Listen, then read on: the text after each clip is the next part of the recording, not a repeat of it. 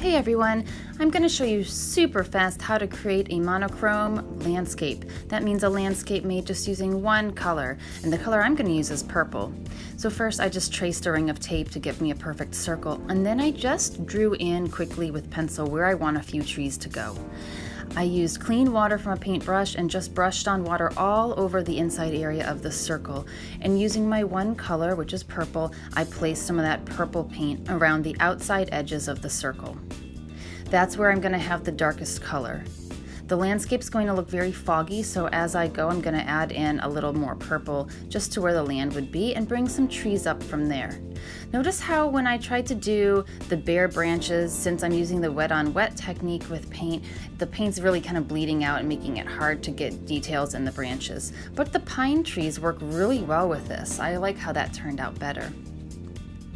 And that's really it. Just using one color, you can create a beautiful watercolor landscape.